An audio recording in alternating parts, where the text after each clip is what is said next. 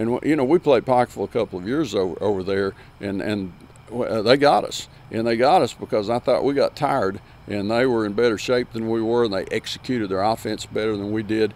And the mental part of the game is always a big key. So one, we got to be in shape. We're going to have to play hard, and mentally we'll have to certainly be ready to play, as they have another good football team this year. I think anytime Belfry and Pikeville play, it's a big game. It's a county game. You've got a city school and the county school, and we just had some great games in the past. And I think the fact that we both coming off a state championship might add a bit of zest to it. So yeah, it'll be a big game, and hopefully the weather will be good. Should be a great crowd on hand.